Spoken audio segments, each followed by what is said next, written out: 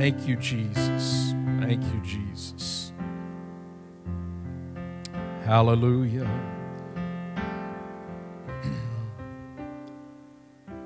I have been in between 2 or 3 topics for tonight, and I've just. Is it okay if I'm just transparent with you for a moment? What I am about to teach, I was like, that can't be God, because I've taught that before. And I tried to get away from it, and just kept coming back. And I'm like, okay. So I've got a huge asterisk disclaimer for you tonight, okay? And I just work here. And that is that many of you might have heard this before, okay? So if that's the case, well, then you just, we're going to do some teaching tonight. The essence of teaching is repetition. The essence of preaching is proclamation. And so for some of us, this will just be teaching tonight. Amen. So if you have heard it before, you just act like you've got amnesia or something, and you make me feel good or whatever, right? Amen. I have struggled, and my precious wife, thank God she's been praying for me, because, just thank God. Doesn't she look tan? And when I was in Louisiana, she went to watch I'm going to tell it, when we have kids, I'll pick on them. Until then, she went to the Blue Angels yesterday while I was in Louisiana. Watched that. So, in England, they don't know what the sun is. So, at some point this weekend, my main thing at some point this weekend is to go on to Amazon and buy her some sunscreen so that.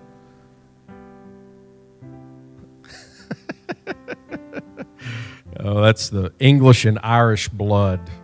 That is, she's not blotching. That's what we would normally tease her with. That she'll get red in the face when she's in front of folks, or just if someone's. When I was trying to talk to her or flirt with her, she was red in the face just with me saying hello. So she's not embarrassed. She's sunburned.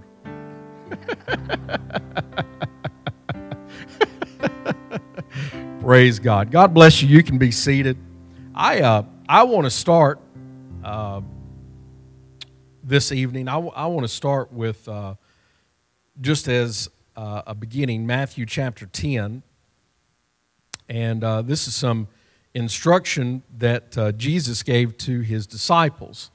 And the Bible reads, it says, you don't have to stand, where there's just kind of an introduction. I know that's our custom, but we'll be okay. All right, y'all just make yourself comfortable. And when he had called unto him his 12 disciples, he gave them power against unclean spirits to cast them out and to heal all manner of sickness and all manner of disease. Now it goes through the names of the apostles, and then in verse 5 it says, then these 12 Jesus sent forth and commanded them, saying, go not into the way of the Gentiles, and into any city of the Samaritans enter ye not, but go rather to the lost sheep of the house of Israel, and as ye go, preach, saying, the kingdom of heaven is at hand, heal the sick, cleanse the lepers, raise the dead, cast out devils. Freely you have received, freely give. So this topic about the kingdom of heaven really, it dominates my studies sometimes because it is such a broad topic, and it is a very often misunderstood topic, misunderstood statement.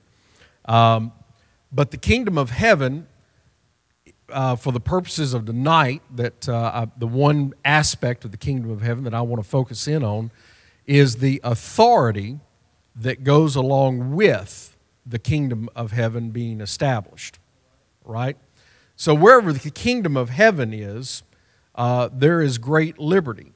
And the kingdom of heaven is likened unto a mustard seed, leaven, a treasure that was hid in the ground. There's all kinds of parables that go along with the kingdom of heaven, or the kingdom of God, kingdom of heaven, trying to describe exactly what the kingdom of heaven, the kingdom of God is. And from this passage of Scripture, there's a principle in here that I want to begin with this evening, and that is that wherever the kingdom of God is established, there is a principle at work, and that principle is defined as freely you have received, freely you must give. In other words, there is an act of service, of selflessness that goes along where the kingdom of heaven is established. Amen. You can't get it. You can't be in the kingdom of God and keep everything to yourself. If you are in the kingdom of God and you try to keep all things that you have been given to yourself, very shortly you are not going to be in the kingdom of heaven anymore, because you are not operating under the king's authority. The Bible says in this particular passage of Scripture that he commanded the disciples, the 12, to go out. And in so going out, he commanded them to do several things that we would call mighty acts, miracles, heal the sick, cast out devils. Amen. Most folks think that's a pretty good Sunday night. If you see somebody healed, see the devil cast out of somebody. Amen. Or maybe that's just me. Did I make it to the right place? I said sit down. I didn't say go to sleep. Amen. So when the kingdom of heaven is established, it requires something of us, and it requires us to be actively involved in operating the king's authority in our lives. Amen. And that's just not at church. That's everywhere we go. So freely we have received, freely we should give. Anybody in here, you got the Holy Ghost? All right, praise God. That's a pretty high percentage, right? Anybody in here that you paid for the Holy Ghost? Anybody in here you labored for the Holy Ghost? No. When I prayed through, I prayed through when I was in college. It was my junior year in engineering school. And most of you, thank God, don't know much about my past, but I was an idiot. Just an absolute idiot. I was an alcoholic, and among other things, and I was just kind of the guy that how many parents we got in here? All right, I was the guy that you would not let your kids hang out with. Right? You'd be like, hey, I'm going over to Stu's house, and you'd be like, no, not tonight. You're not, right? So I brought a lot of baggage with me whenever God began to deal with me about my soul, and the church that I was going to was a wonderful church, but they hadn't prayed anybody through in like 6, 7, 8. It was actually about 9 months. So they didn't really know what to do with me, because whenever God started dealing with me, I was hungry. So like tonight, the pastor could have got up and taught, he could have taught on tithing. And if I didn't have the Holy Ghost, I'd have gone to the altar seeking the Holy Ghost, because I didn't want to go to hell. Amen. So in that particular church, that particular setting, they really just didn't know what to do about what my seeking level was. And so when I would go to the altar, no one really knew how to help me pray. First of all, I didn't really know how to pray, right? And so I would go, and how many of y'all have ever been to a church other than Antioch, a Pentecostal Apostolic church, right? I don't have any boys down here, but have y'all ever seen them? You from North Carolina, right? Yeah, so you know this. Down in the South, this is how we do altar call. Is somebody comes to the altar, and they just kind of push them around. So they're praying, and they get a circle, and they push them back and forth because they don't really know what to do. They're just trying to keep them in the circle, keep them at the altar, right? But nobody's talking to you. Nobody's doing anything. You just, Jesus, Jesus, give me the Holy Ghost, Jesus. So I did that. Literally, I did that for about 3 months, and we were in revival services. And in the South, what that means is you go to church 5 times a week. Did I get one amen? So 5 times a week, I was up at the altar. You know, they were throwing me around, and it got so bad, Mike, that people stopped going to the altar with me. I was up there by myself, banging off the walls or whatever, right? And freely we've given, freely we've received, freely we've got to give, right? Well, I thought in my mind, because of all the things that I was involved with before God began to deal with me, that somehow or another I had to earn God's favor. And so I'm up there, continuously repenting. And I'm repenting over, something that I did to Brother Shelton when I was 8 and he was 12. It wasn't that bad, but it was something like that, right? And so finally, they just kind of give up, right? And I'm in the prayer room pre-service one day, and I'm kneeled down praying, okay? And I'm trying to pray in English, but it keeps all coming out jabbered up or whatever. It's just me praying. And I'm like, man, that is just so weird that I can't pray. I wonder what's going on. I can't pray. What's going on? Right? So we come out of the prayer room, and I got up from praying, and I thought, well, man, is this God? I was just like, boy, is this God? So I thought, well, okay, Carlos, is me, right? I said, God, if this is you, well, let's go. So I stood up in the prayer room. I was the only one left in the prayer room. And I started trying to say hallelujah. And it was like, but it wasn't, it was, sort of like hallelujah, but it wasn't hallelujah. And I'm like, no, that can't be, that's got to be me. That's not God, right? So get down out of the prayer room, and I start worshiping, because you don't need the Holy Ghost to worship, to dance, or rejoice, whatever. They did that in the Old Testament. So I'm dancing, if you can imagine this. They're done messing with me, right? I'm dancing down the middle aisle, and I'm just praising God. God, you're great. God, you're awesome. I'm just giving God glory. And Brother Ray Hassel, you guys don't know him, but he was my pastor at the time, and he was the home missions director for Arkansas for like 30 or 40 years. He helped start like 200-300 churches or something like that. He was just one of the most sweetest, kindest men that you would ever imagine. And he called me Brother Stew.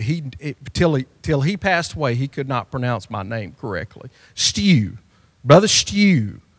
So I'm dancing down the center aisle, and Mike, he says, Brother Stew, in the microphone, Brother Stew, how do you like that Holy Ghost? And I turned to answer him back, and I tried to say, I love it. It's so good. But it all came out jumbled up, and I went, what in the world is that?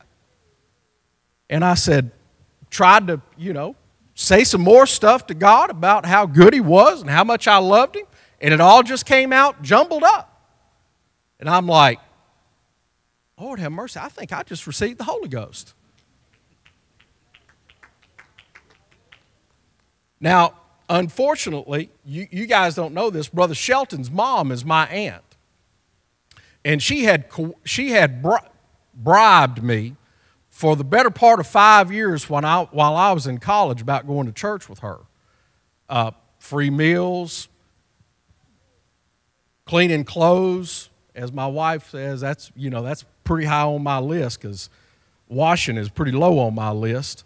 And so she'd been trying to bribe me all this time. Well, I went home and called her. I dialed her up, tell her I got the Holy Ghost. Thank God she recognized the number because I couldn't talk English. And so she finally figured out who it was, and she started crying and worshiping God. And the next thing you know, we're talking in tongues to each other on the phone, back and forth, right? My point with all that story is that I tried to earn the Holy Ghost. I really did. I tried to do everything that I was fasting before I got the Holy Ghost. Now, that's spiritual right there, isn't it? Lord. But trying to do everything that I could do to earn the Holy Ghost, to get good enough to have God.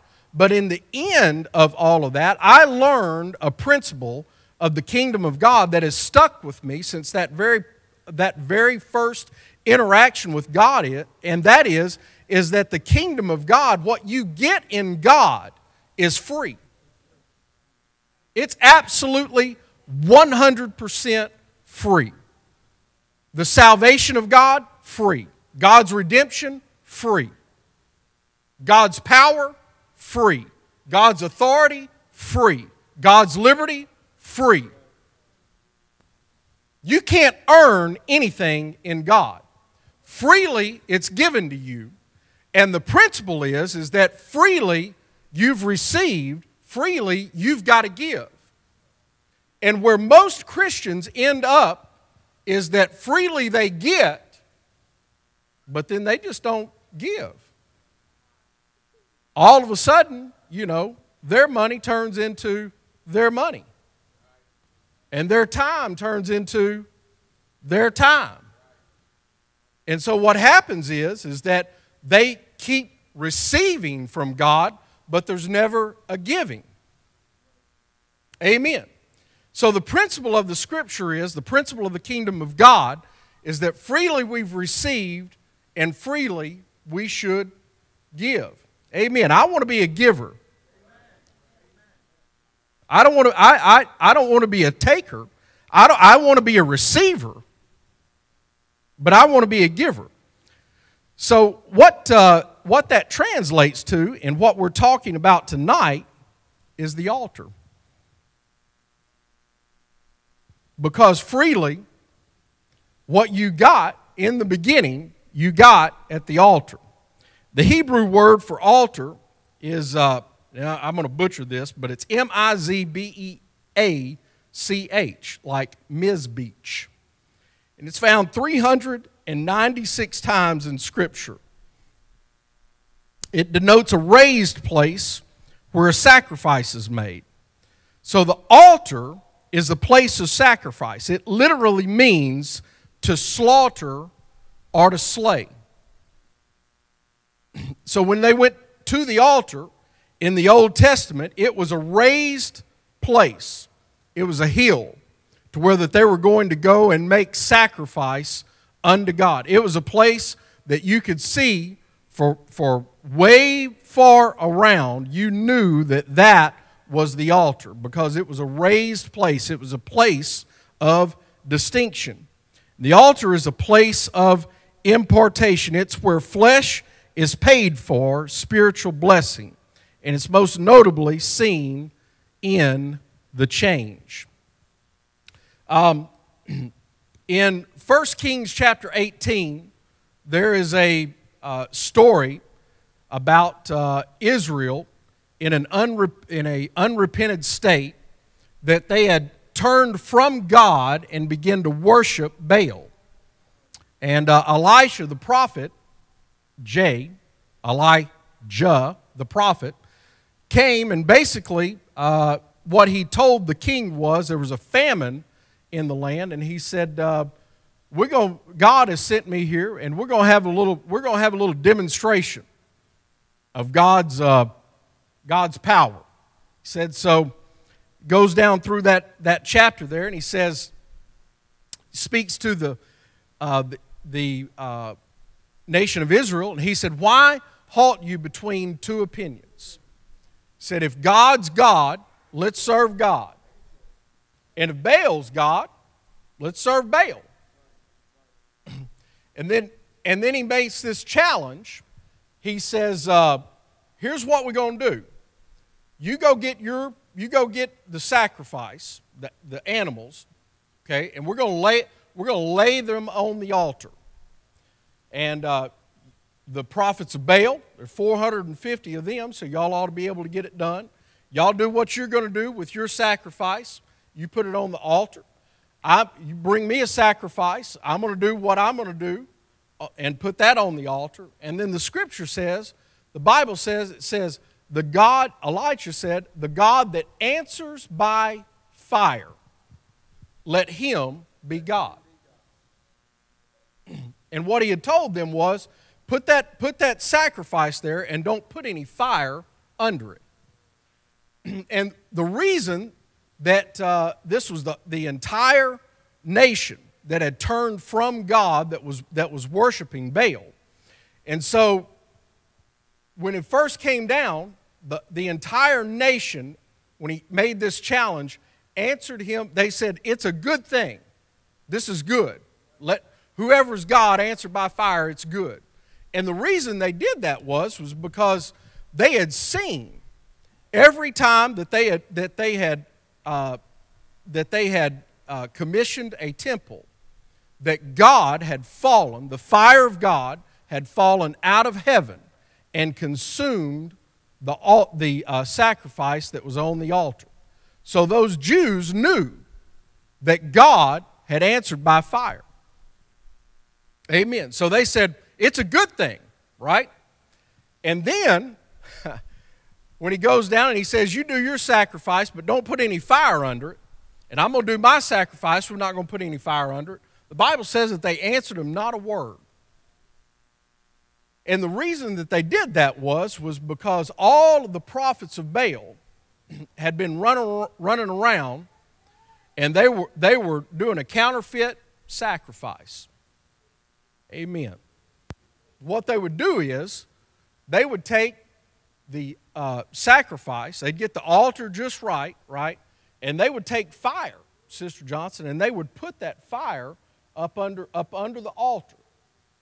And then they would take the oxygen, they'd put it down to where that there wouldn't be any oxygen in it, so it was just smoldering. And then they'd step up and they'd make some big prayer to Baal. And when they got done with that prayer, they'd let a little oxygen in, and fire would come up and consume that sacrifice that was on the altar. This is God. That's what everybody. That's how they beguiled Israel. Is that they were making a false representation of God. So Elijah knows this. He steps up and he says, "You do your sacrifice. I'm going to do my sacrifice, but nobody's going to put any fire anywhere around this thing. Because whoever answers by fire, let him be God." Amen. So there was a drought, a horrible drought. Horrible drought.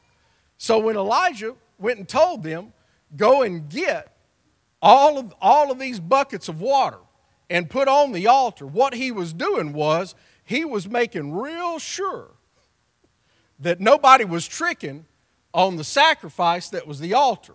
And he put enough water on there that even if somehow or another they'd gotten strange fire out of that underneath that altar, underneath that sacrifice, that there'd be enough water there that it wouldn't burn. That whoever answered by fire, that was going to be God.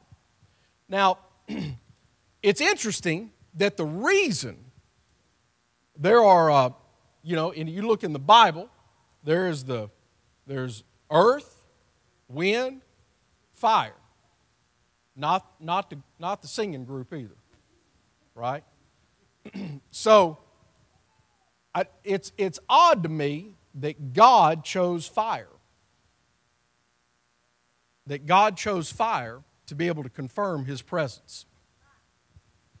You ever thought about that before?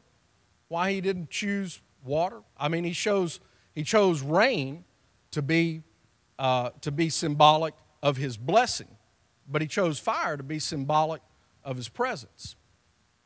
That's why when Moses saw the burning bush that was not consumed, the reason that it wasn't consumed was because it was a theophany. It was supposed to be like God, and God can't change. But fire, did you know that fire is actually the result of a chemical reaction? That's right. Look it up. You Google it. Google it for me. Fire is a result of a chemical reaction.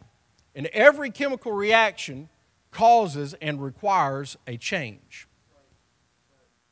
So the reason that God chose fire to be able to be symbolic of His presence was that when we come into the presence of God and we place ourselves on the altar of sacrifice, when we come in contact with God, God doesn't change, but we are supposed to change. Every time that we go to the altar, something that is not like God is supposed to die. It's supposed to be burned up. It's supposed to be consumed. So the reason that we get selfish as Christians is because we keep coming into the presence of God and touched by God, but unchanged by His presence.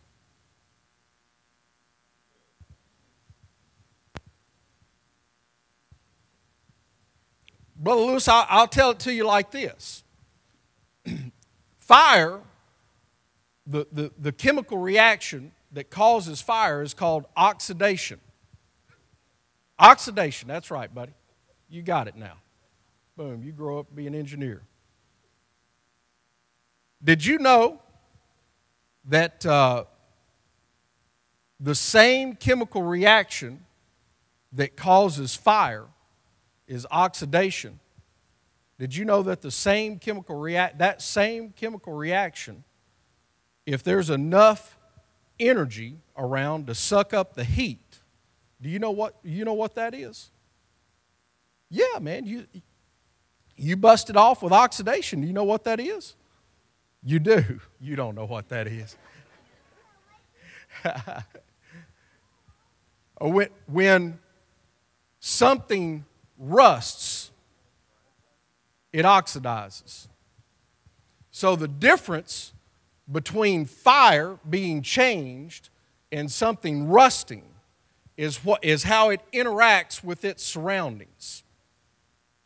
Fire has so much oxidation that it creates so much energy that it cannot give off the heat or the energy to its surroundings fast enough, and so it bursts into flames. Rust is the opposite. It does the same thing, but it's in contact with its surroundings so much that its surroundings affect what's happening to it. And so it does not change. It just gives up and changes what's around it. So in the presence of God, what happens is that because we don't change, we don't allow God to fall and consume everything that's like Him, what happens to us is that our spirit begins to rust. Our heart begins to rust. Because we are involved with things that are around us that take up our time, our finances, our attention, and it affects us to the place that we cannot change. And I feel the Holy Ghost all of a sudden. We get so involved with what's around us in the world that when we come into contact with God in a manner that God ordained it, that God's fire falls on the altar, and we are so in contact, so consumed by this world, this age, this time, that God cannot change us because we cannot allow God to change. We're so everywhere else that we're not even aware. God visited, and we're not even aware that God came down and began to talk to me about that. Well, I'm in a completely different direction than what I thought I was, but I believe God is here. Amen. So the altar is a place of distinction. It's a place of change. And that's what we do when we come into contact with God. That's what's supposed to happen. God cannot change, but everything that's not like God in us is supposed to change. Amen. Amen. So the purpose of the altar is just that.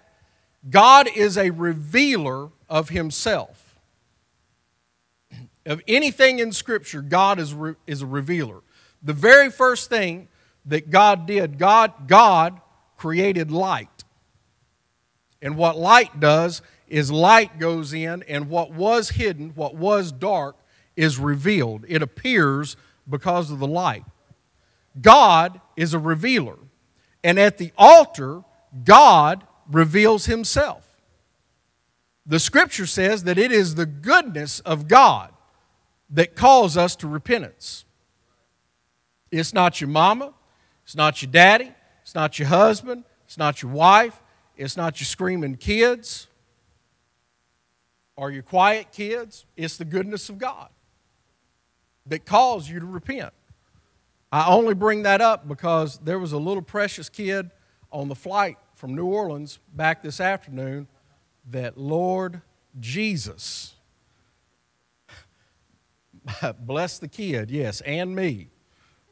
That was the longest 2 hours and 14 minutes I've had in my life in a long time. Amen. It's not what's around us, it's always the goodness of God. So at the altar, God reveals Himself, and when we look at ourselves in contrast to Him, that's what makes us change. When I compare myself to God, whew, really? I mean, most of the time, I'm a pretty nice guy. Now, I do have my moments. Yeah, sure do. Brother Savage, most of the time, I'm a pretty nice guy. But I do have my moments. But when I come into the presence of God, and it's the timing of God, and God begins to deal with something that's going on with, when I see myself in terms of Him, it's like, oh. Anybody, you know what I'm talking about? Where it's just like, how in the world did I let this go on in my heart for so long?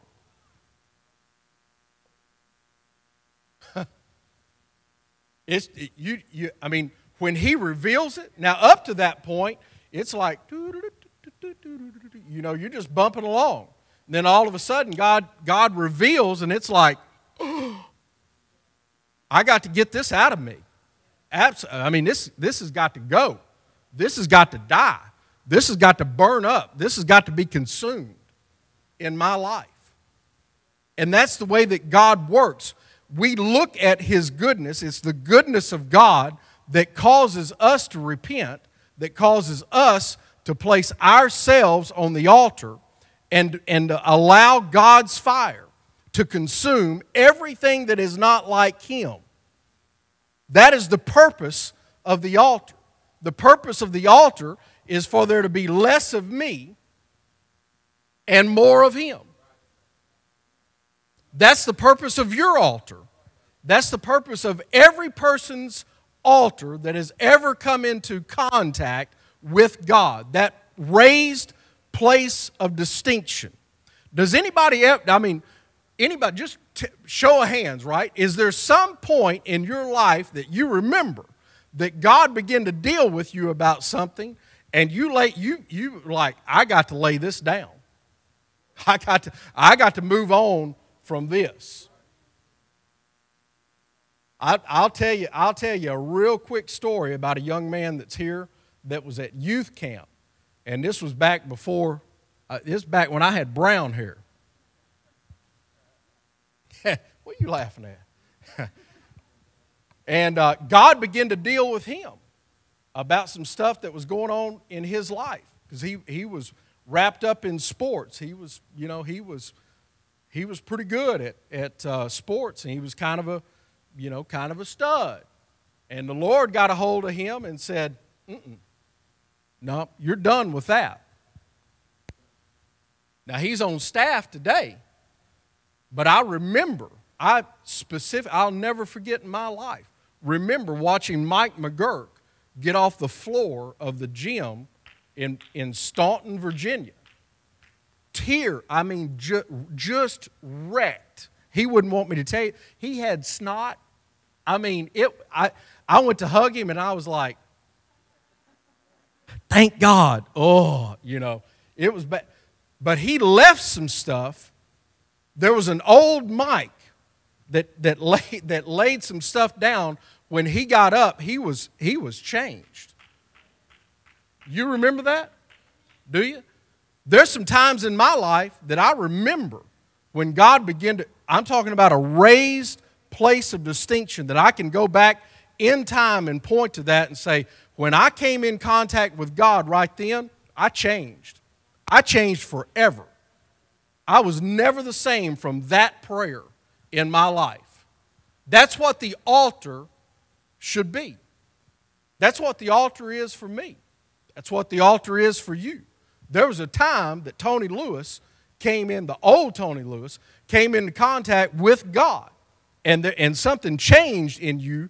The fire, you probably couldn't see it, but the fire of God fell in you, and it consumed everything that was in you at that time that was not like God. Boom. And when you got up, there was a different Tony. Now, I've told you all of that to come back and tell you this. The kingdom of God is this principle. Freely you've received, freely you should give. So let's talk about how we help people at the altar of their life. The altar is not this area up here. It is not. I believe that I can prove to you that the altar of God is right here. It is in every man's heart. The Scripture says, Hebrews chapter 4 and 12, I believe, says that the Word of God is quick and powerful, and it is what goes in and divides the soul and the spirit. It is only God that can actually get into you and divide and discern what the thoughts and intents of your heart is. And it is at the altar, it's in your heart, that the altar of God actually is established. It's not a location. So the altar of God can be a college campus. Altar of God can be at a red light. Altar of God can be your home, your friend's home. I know this is like crazy talk, but the altar of God could actually happen at Starbucks, where we all pay our tithe.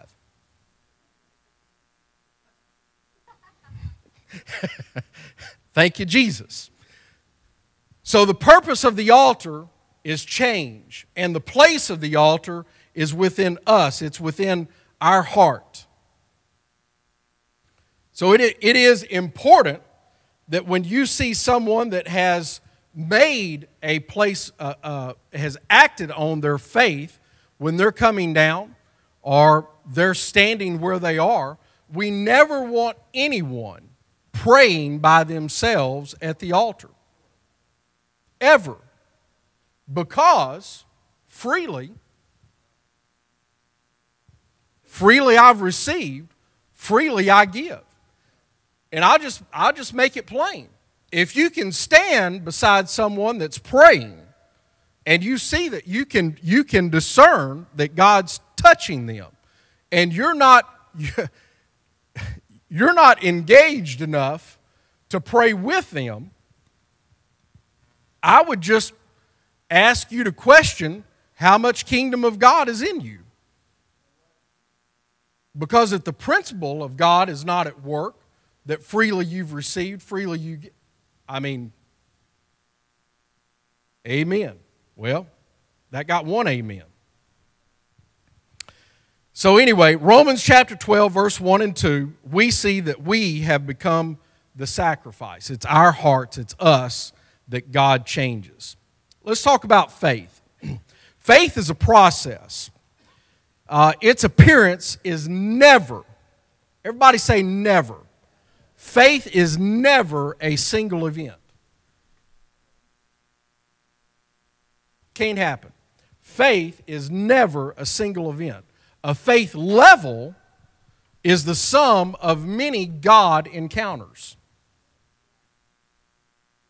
Anybody in your life that you know that God touched you and you felt and you knew that you went to another level in your faith? Anybody? That's just me? You got to a place to where that man, I was a little timid to pray for somebody or pray for this, pray for in this setting. But all of a sudden, over the course of many encounters with God, man, that's just like, almost like second nature. Like my nature is now God's nature. So faith is the sum of many encounters that we have with God. When we are working the altar, you've got to think in steps of faith, not the event of faith.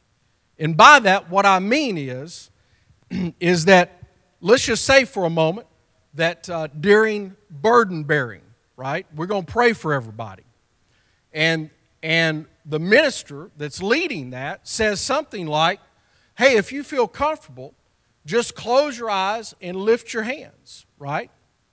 And you, being obedient, you close your eyes and lift your hands, and then because freely you've received and you're trying to give, you look at your neighbor. Not because you're done, but you're looking around because you're ready to give. And you see someone that they have responded in faith by the lifting of their hands. That is a faith step. It's not natural for someone to come in that has maybe not had an encounter with God to be able to lift their hands. It's not natural. Maybe it was natural for you. Let me stop right. It was not natural for me. First time that I was like, man, should I lift my hand? And do I want to lift my hands? That seems odd. That's crazy. Why would I want to lift my hand? This is what's going on in my head, right? Man, I don't know if I want to lift my... Man, they look weird lifting their hands. And then it's like, okay, hey, that feels pretty good. See, that was just a small faith step in being able to lift my hands to God and approach God and have an encounter with God. Whereas most people, what they do is they think that God, in order to have a new level of faith, that you've got to have some crazy supernatural, that all of a sudden God swoops down and you levitate. And then all of a sudden, you're at a new faith level. And God doesn't work like that. God works in increment. The more that you push out yourself and let God establish His kingdom in your life, the more faith comes into you. And the more you begin to operate faith. So we want to be very aware of where people are making small faith steps where we can freely give. Where you can come along beside someone and go, man, doesn't that feel good, to lift your hands? Man, when I lift my hand, I feel like I'm lifting my heart up to God. Man, that feels good, doesn't it? I'm in complete surrender to God. That's what That's what faith is doing when we're building faith with people. Amen. So the altar happens anywhere. The altar is not a place. It's a place of distinction in the heart. It's not a location. It happens in the heart. And where the altar is, faith is actually established and exhibited. Amen. So, faith defined is this. Scripture says in Hebrews chapter 11, verse 1, everybody can quote this, I'm sure. Now faith is the substance of things hoped for, the evidence of things not seen. That's faith defined, right? Sort of. I mean, I don't really understand what that means, right? That's what faith does. That's what we do with faith. For by it, the elders obtained a good report. Through faith we understand that the worlds were framed by the word of God, so that things which are seen were not made of things which do appear. By faith Abel offered unto God a more excellent sacrifice than Cain, by which he obtained witness that he was righteous, God testifying of his gifts. And by it, he being dead, yet speaketh. By faith Enoch was translated, that he should not see death, and was not found, because God translated him. For before his translation, he had this testimony, that he pleased God. And here is faith defined. But without faith it is impossible to please him, for he that cometh to God must believe that he is, and that he is a rewarder of them that diligently seek him. Could I submit to you tonight that there are two parts to faith?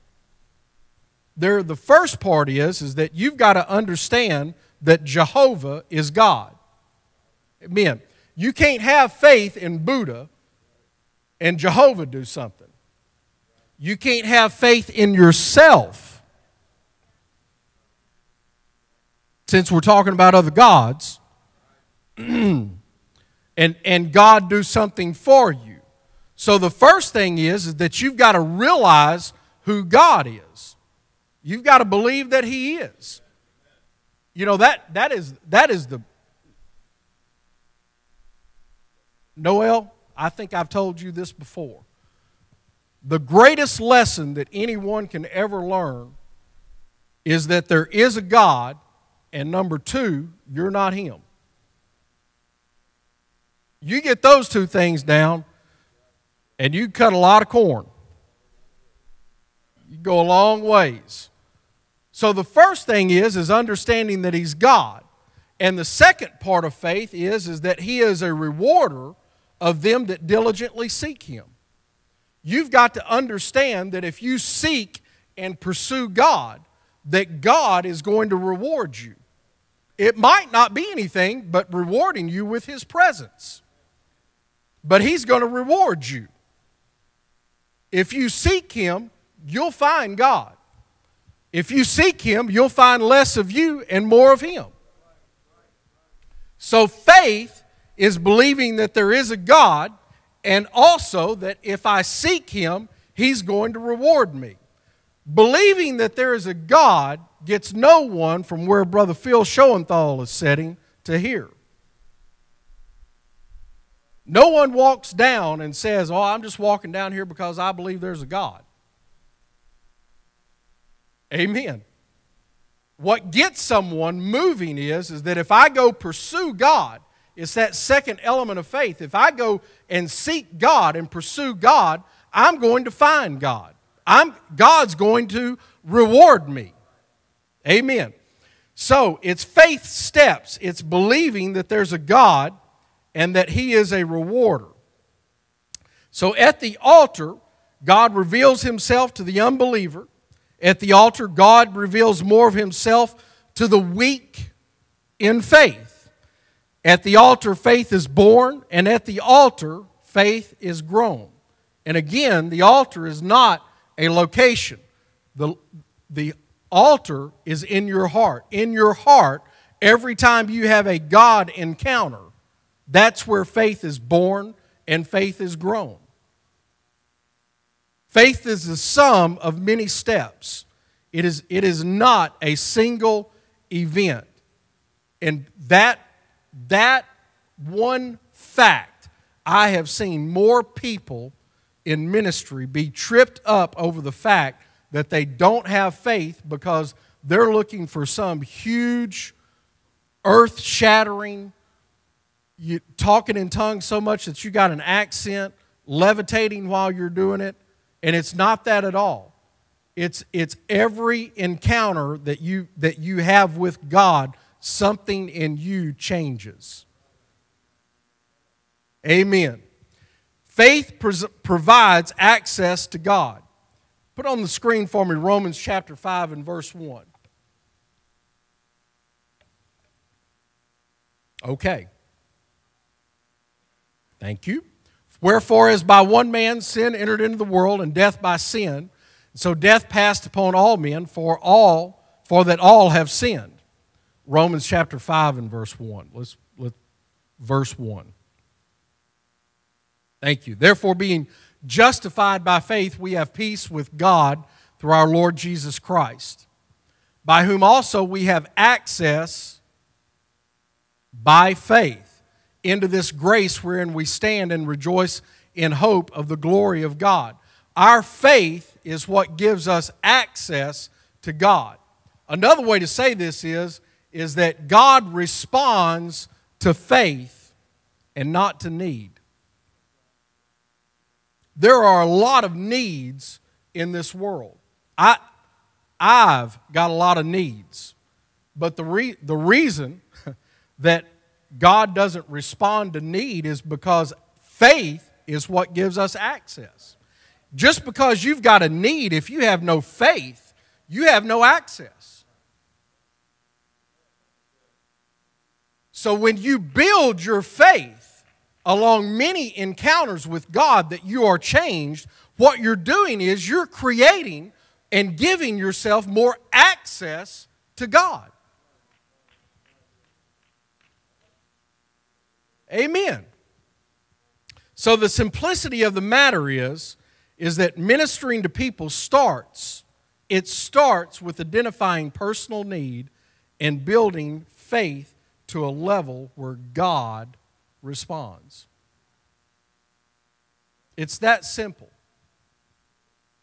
People, I've as youth pastor for 16 years, youth pastoring for 16 years, the question that I got asked the most, if you can believe it, is, Brother Mott, I want to be used in ministry. How do I get used? How does God use me in ministry? And most of the time, and I say this most of the time being like 99.99999% of the time, the person that's asking that question doesn't understand what ministry is. Because they've got it built up to be some, huge pulpit thing, and what ministry is not that at all. The simplicity of ministry starts with identifying someone's need. You get that? God doesn't respond to a need, but ministry starts with understanding what that person's need is. God responds to faith. So ministry is understanding what that person's need is and working with them to build their faith to a place that they have access that God responds. That's what ministry is. Ministry is helping to build their faith to a place that they have access to God. That's what ministry is. So 1 Corinthians chapter 14, verse 6, and this is probably the bulk of what most of y'all want to hear, but I'm going to move quickly here. Now, brethren, if I come unto you speaking with tongues, what shall I profit you, except I shall speak to you either by revelation, or by knowledge, or by prophesying, or by doctrine? It is uncanny how many times that you see someone in the altar, and I'm not saying that this is bad, I'm just saying that it's not as good as it could be. Mike, come help me. So, Mike, has a need, he's got some faith, comes up, you burden bearer, and you got something we need to pray about. I'm just playing with you. So he comes up, right, and he's here, and he's going to start praying. Okay, you just lift your hands, start praying. Jesus, help me. You do, Lord, Lord, Lord, Lord, Lord, Lord, Lord. Right? Oh, he's praying. There you go. Now he's really praying. And what we do in thinking of ministry, a lot of times, is that we say, oh, well, I'm going to pray with him. And we start talking in tongues. And he's still, Lord, Lord, Lord, Lord, Lord, Lord. And I'm not saying that talking in tongues is bad. I'm just saying that what ministry is understanding what his need is and helping to build his faith to a place that he accesses God and God responds in faith. And what we do a lot of times, because we're kind of concerned about, well, I want God to move on me. I want to be used in ministry. Do you have a headache? And we feel like that, seriously, we feel like that's what we got to do to be able to minister to him. Thank you. So what the Scripture says is that I can, and this is Paul, he says you can talk in tongues till you that's all you do. Except I speak, but what shall I profit you? What shall I profit you? Now don't misunderstand what I'm saying, okay? Don't call Pastor Wright and say, Brother Mott said we're not supposed to talk in tongues anymore, because that's a lie. And I know just how to answer that text that I'll get later on tonight. I'm not saying that. What I'm saying is that if you do that, what profit are you in helping that person to build faith? Is anybody in here, you've ever had a need and you're like, man, I got to get this, and somebody comes along and pray, and it's like, man, what language is it that they're talking in? And there's no joining of faith. There's no building of faith. It's just no profit. Is that just me? Do I need to go pray? Okay, good. Thank God, right? But freely we've received, so freely we want to give. So what I'm trying to do lightly is to be able to come and challenge all of us. We should be ministers. We should minister what we've freely received. We should freely give.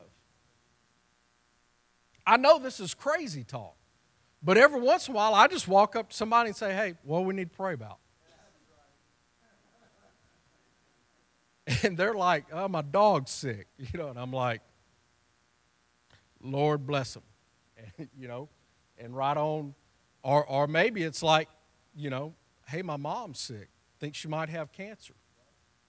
Well, hey, let's pray for your mom, that the will of God be done in her life, and that you have peace, and that God helps your faith to be able to minister to your mom in this time. Let's pray.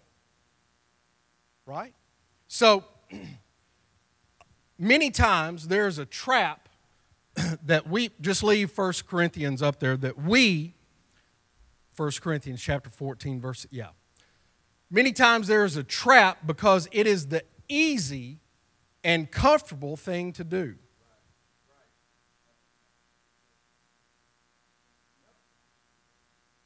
That's the trap, because it doesn't bother our flesh. Man, wow. Y'all don't be mad at me. The reason that it's easy is because it doesn't bother our flesh. It doesn't require anything of our faith. And so it's very easy to come down and disengage by talking in tongues. Amen. Here's what we says of this. It says, now, brethren, if I come to you speaking in tongues, what will it profit you unless I speak to you either in the form of a disclosure of the truth, or in that of experiential knowledge, or in that of an impartation of a divine revelation, or in that of teaching? Yet even in the case of lifeless things which give out a sound, whether it be a wind instrument or a harp, if it does not make a difference in the sounds, how will the music which is played by the wind instrument of the harp be understood? For if a military trumpet gives an indistinct sound, who shall put himself in readiness of war? Thus also in your case, if by means of the tongue you do not give a word which is clear and definite, how will that which is being spoken be understood? For you will be speaking into the air. Praise the Lord. I feel some of you right now, you're like, oh, man. But that's what we do because we're comfortable. We are comfortable with talking in tongues. And so what we do is, instead of helping someone build their faith, understanding the need, what we do is we do something that's comfortable for us because it doesn't require us to change. So let's talk about these 4 sources of ministry real quick in light of faith steps. You've got to remember that the altar is a place where more of God appears and less of man appears. So the other way to say that is that the altar is the place where more of God appears and the more of man disappears. That's what the purpose of the altar is. So the 4 sources are the how to identify a person's need. And after that need is identified, we build faith to gain access to receive. So revelation, the Greek word here is actually apocalypse, and it means to appear. Ephesians chapter 1 says, "Wherefore I also, after I heard of your faith in the Lord Jesus, and love unto all the saints, cease not to give thanks for you, making mention of your prayers, that the God of our Lord Jesus Christ and the Father of glory may give unto you the spirit of wisdom and revelation in the knowledge of God." So revelation occurs when we become aware of information that we weren't aware of before. So the way that revelation works when we are trying to identify a person's need is that they're down here praying, and you pick up with something. You ever been praying with somebody, Brother Bishop? I mean, you're having a pretty good day. And then you go to pray for that person, it's like, man, I feel tired all of a sudden. Because what you're doing is God is revealing what's inside of them, either through the laying on of hands or gift of revelation, etc. So there is a flow of revelation that when you are praying, that God would reveal to you, here is the need. Every once in a while, I'm praying along. This doesn't happen very often, but praying along, and I'll feel like kind of an overwhelming sense of fear or dread all of a sudden. And it's like, wow. And then you say, hey, man, are you battling with fear? Let's pray that the peace of God would. That's what revelation does. I'll give you another example of revelation. And this happens very, very rarely, but it has happened over the years. In dealing with youth, one of the I don't know how to say this, one of the most common things that you see in young girls is that they have image issues. How they judge themselves by the world. And it has happened the Bible says that we are to look into the mirror of God's Word. And that God's Word is what should reflect on us of what our image actually is. And ever so often, in praying with a young lady, I will get an image of them in front of a mirror, not the mirror of God, but in front of a mirror, accusing themselves. Oh, man, I just don't like that. Anybody's married? She's laughing. You've done. Every woman knows how to do that. That's right. Every female knows how to. I'm just mimicking. I don't know how to do this. Right? I'm just doing what I've seen. Then they go in the bedroom and they come back out and they got something else on.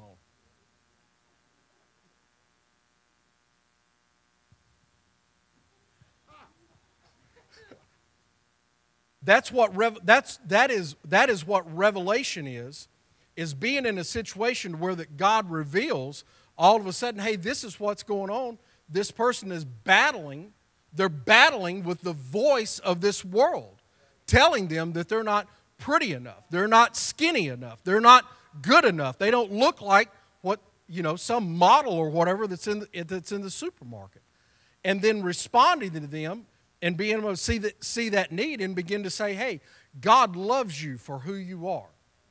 Let's begin to pray and ask God to remove that voice. The Bible says that God's sheep, they know His voice. They know not the voice of a stranger. Let's curse the word and the voice of this world. And you begin to build faith so that they can respond out of that need. That's how the gift of revelation works. I'm closing. Wow. I'm finishing. I don't know what that really means, but I'm starting to finish, right? The gift of knowledge. So revelation deals with the hidden things or the things that are not seen in our perception. Knowledge. This is gnosis, and it's knowledge or science. So knowledge is information. Knowledge is a situation. Knowledge of a situation is transmitted by human interaction or human capacity. God brings this information to your attention through counseling sessions, care groups, or someone simply tells you this information. It's perfectly reasonable and acceptable to ask someone his or her need. The source of need identification does not add to or diminish from God answering the need.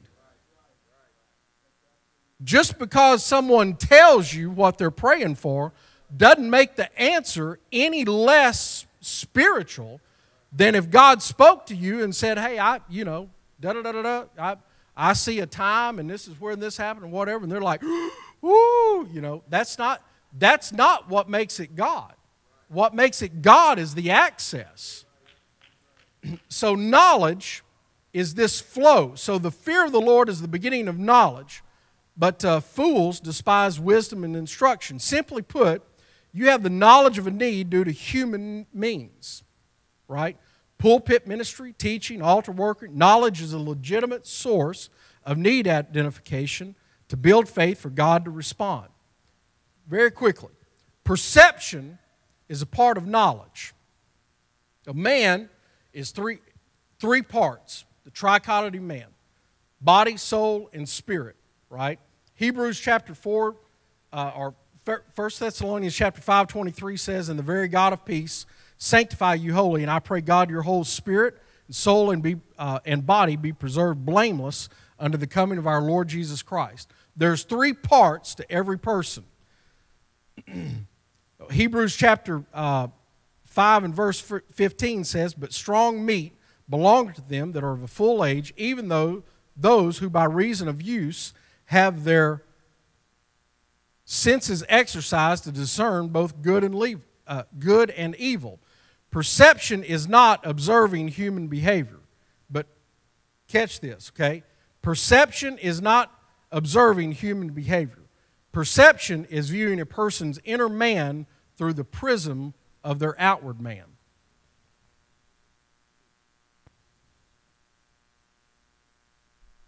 So let's talk about some perceptions, some examples of perception. Anybody ever been praying with someone and you're praying, and you're praying the paint off the walls, right? And you kind of look up and they're just not saying a word. tell me somebody that's it. Okay, thank you. I just thought that was me. I'm like, man, I'm the worst minister ever, right? What does that mean when someone's praying, talking about perception? What does that tell you about them if they won't pray out loud? Hello? The Scripture says, I believe, therefore I've spoken. Somebody that doesn't pray out loud has got a faith problem.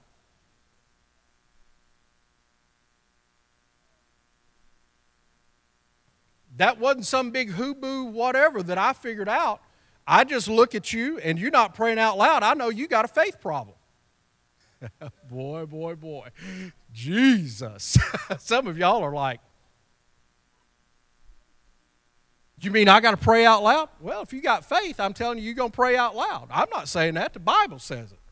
The book says, I believe, therefore I've spoken.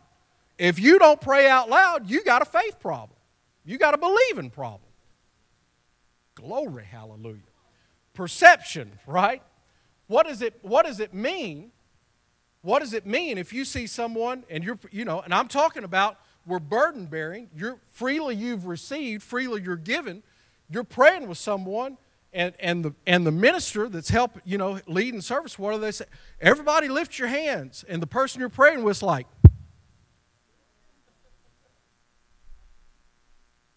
what do you perceive that your senses are exercised to the point where you can perceive good and evil? I mean, if the pastor says, hey, let's pray, lift your hands and pray, and somebody does like that, is that good or evil? Well, it's not evil. It's carnal, right? Carnal. Let's just say it like that. It's not good. Not good. It's maybe not evil, but it's not good. Well, the Scripture says that we lift up holy hands. So what does it tell you if someone doesn't want to lift up their hands? Hands can't be holy. The only thing that can be holy is a person's heart. So if they can't lift their hands, they are in contrast to God's holiness, and so they will not surrender because they are afraid of what God is going to do with them. Praise the Lord. Perception. Can't pray out loud. What about this? Just real quick, right? Anybody ever seen someone and they're praying and they can't get their chin off their chest? They can't even lift the Scripture says that God is the lifter of our chin. He's the one that brings us joy. So when somebody they're praying like this, Lord, they've got no joy. They've got no joy in they're battling fear. They're battling all kinds of things because they have no joy. Stand with me. Well, I did not. So perception, let me end with this. Perception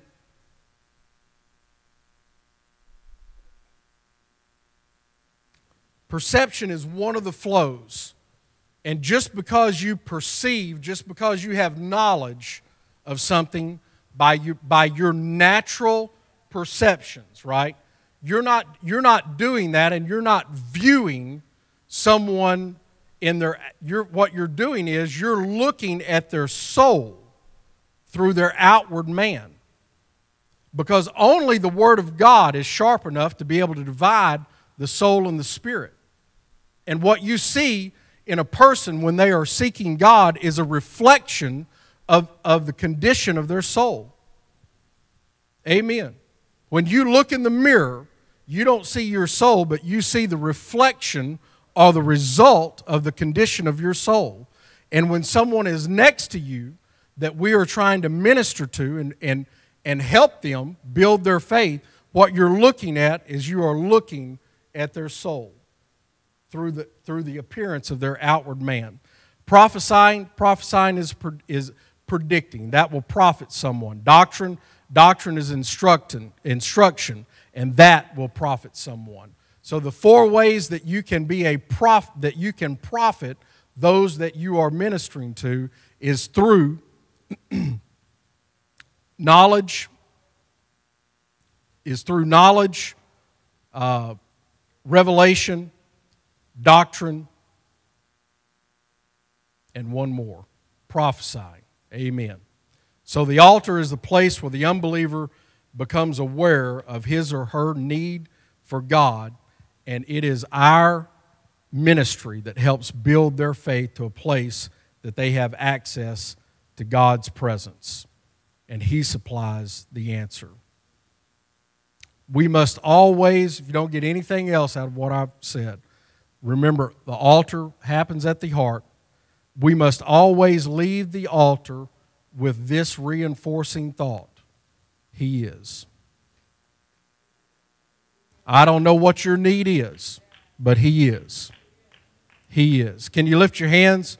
Thank you, Jesus, for our time, for your word. God, I pray that this word would profit us, that it would profit your kingdom, profit those that you bring us in contact with.